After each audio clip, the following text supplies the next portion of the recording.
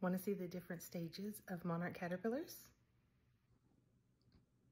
This is a monarch caterpillar egg. And this is a caterpillar that hatched yesterday. So tiny. These are just a couple days older. Okay, next we have up the bigger ones, the stage 4 and 5 instars. They are very large and about to make their chrysalides.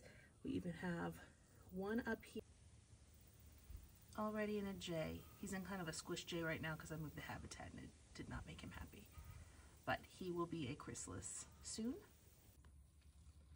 And last but not least, we have our chrysalis habitat. We have 4, 5, 6, 7 monarch chrysalises and 2 queens. These queens are the pink ones. They're kind of all over the place. It's a long story and complicated, but yeah.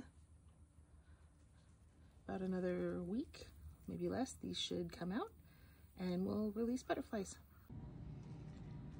Here we are a few days later and I have 2 queen butterflies and 1 male monarch.